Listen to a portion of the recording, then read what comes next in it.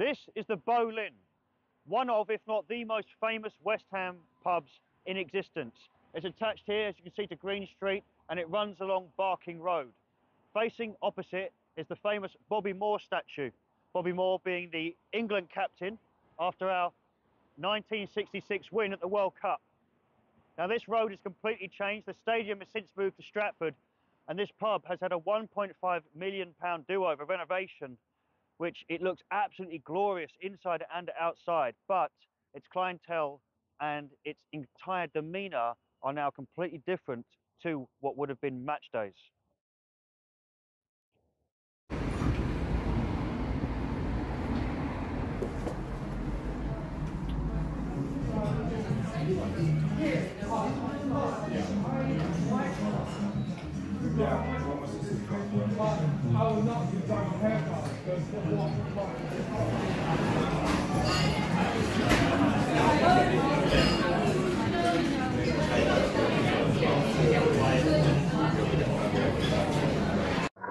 The Boleyn is and was far more than just a pub.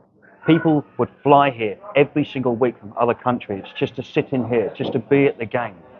And for some people, this was their church. People would plan weddings around it. People would scatter their ashes here. This building, it's difficult to summarize. I can't fit into the time I have all the stories and how important this is to the people that want and still love this place.